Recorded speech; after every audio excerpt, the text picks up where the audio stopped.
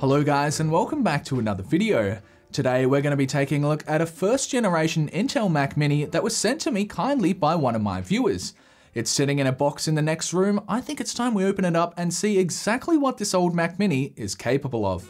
Sorry about the lack of uploads. I actually broke one of the metacarpals in my hand, which made it very difficult to film and make videos. Anyway, I'm nearly better now, and thanks for being patient.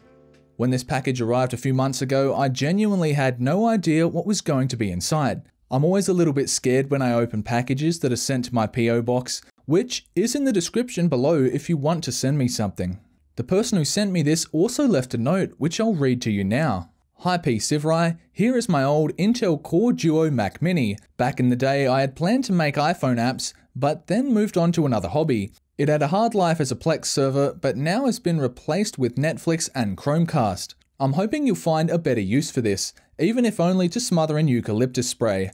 I think you may be able to upgrade the CPU to a 64-bit one, which might be kind of fun. Thanks for that Adrian, and yes, I will be installing a 64-bit Core 2 Duo processor. I ended up buying a 2.16 GHz Intel T7400 for only $12 on eBay, which provides the best price to performance. Alternatively, I could have installed a 2.33 GHz T7600, but they cost upwards of $50 Australian here on eBay. Adrian has definitely wrapped it quite well and also included an old iPod.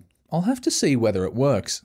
This is not exactly a clean Mac Mini, which is good because I love cleaning. Relievingly, it does indeed turn on. It's got a 1.86 GHz Core Duo processor and 2 GB of RAM. This model originally sold for $1,249 Australian back in 2006. For your money, you got a higher clocked Core Duo CPU and a slightly bigger 2.5-inch hard disk. So now that we've got it out of the box, we can see that this is indeed a first generation Intel Mac Mini. And man, I forgot how dense and little these things actually are. It's quite heavy considering how small it is, but all the air vents are absolutely clogged with dust, so that gives us another reason to open it up and also put in a solid state drive. So let's crack it open. Getting inside a Mac Mini is pretty easy. The top casing is held in place by several plastic clips. Someone has definitely opened this before, as there are many chips in the metal.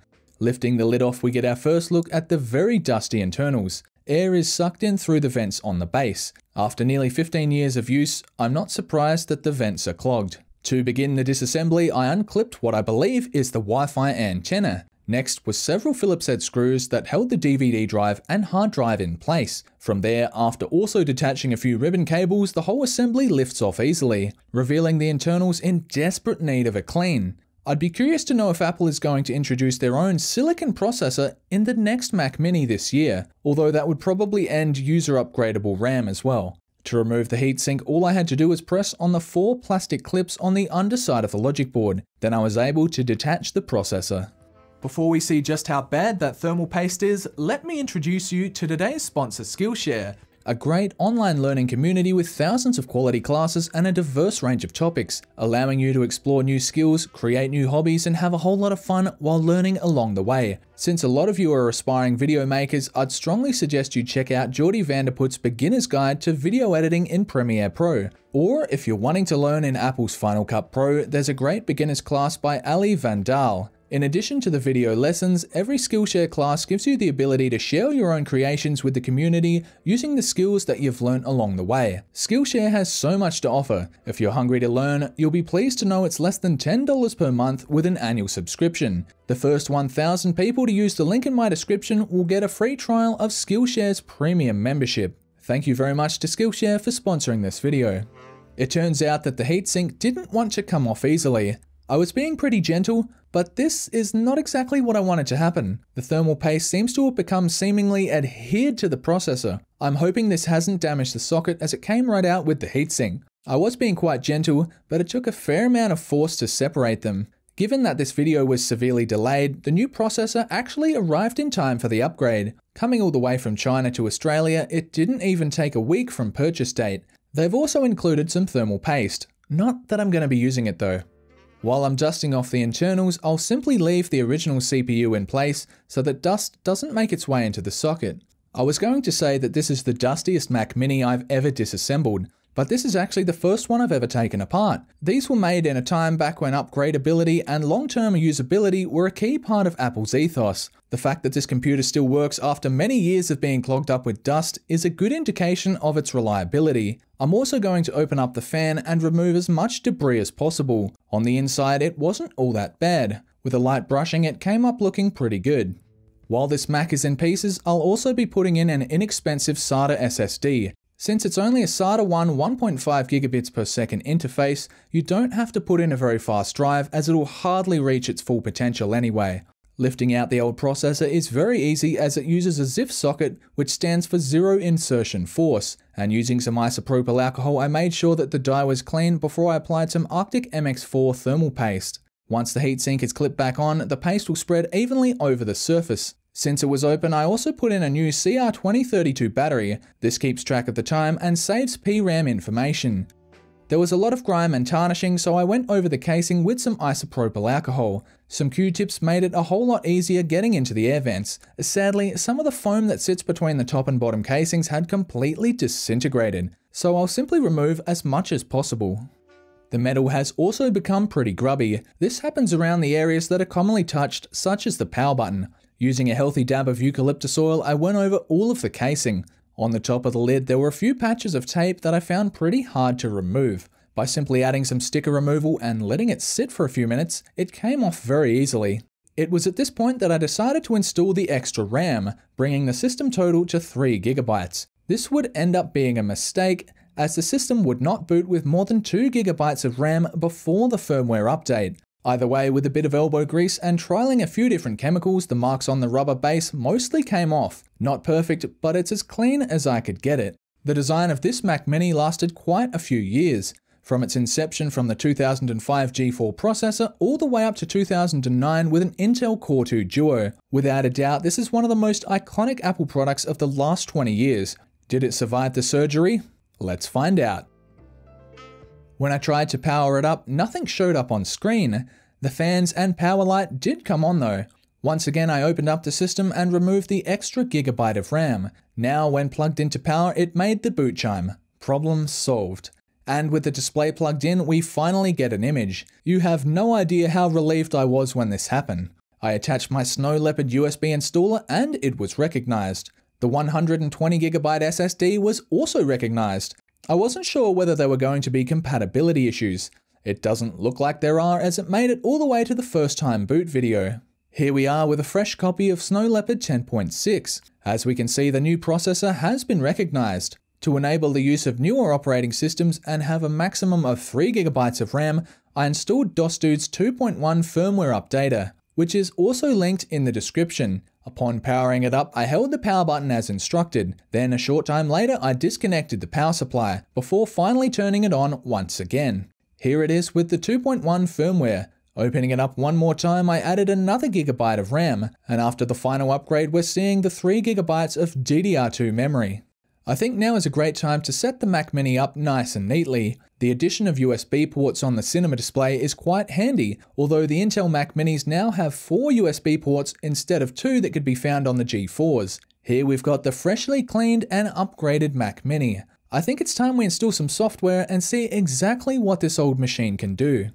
After attempting to install some software, I quickly realized that not a lot of programs were still supported in the last release of Snow Leopard 10.6.8. Even though we've installed a Core 2 Duo 64-bit processor and updated the firmware, we cannot install Lion 10.7 without modifications to the installer. Looking online, there are a few different methods. I chose to go with DOSDude's one tutorial, which is also linked in the description. This included an already modified image that you simply had to clone to another partition. After around 7 minutes, we had our Lion partition installed. With all the files in place, we should be able to simply boot the Mac straight into 10.7 Lion. After holding the Alt key on startup, I was able to select the Lion partition. Sadly, it wouldn't boot any further than the Apple logo. Some people apparently had success booting from an external drive or USB stick. This ended up taking far longer than I was expecting.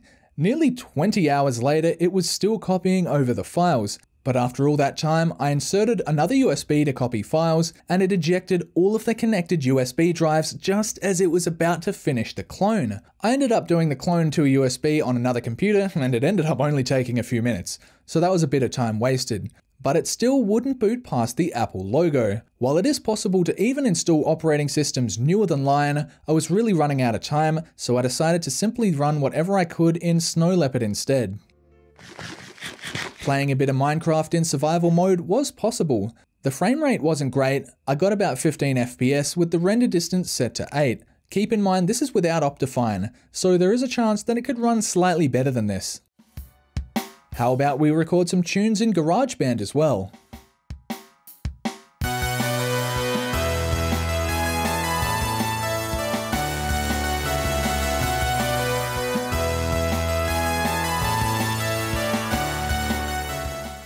Using iMovie, I thought I'd create a short video using some clips I shot during the restoration. The 4K footage imported fine straight out of my camera, although iMovie does lower the resolution significantly. You can opt to import the clips at full quality, but let's just say it did not run very well when I did that. I also recorded some ad-lib dialogue. Let's see how that turned out.